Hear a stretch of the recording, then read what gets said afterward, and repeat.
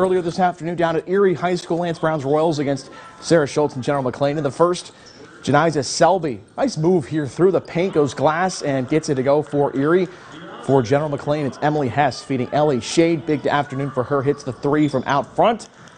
One more time for Shade, she'll hit on the wing. Three for the Lady Lancers. She had 15 to lead them. Emily Hess with 11.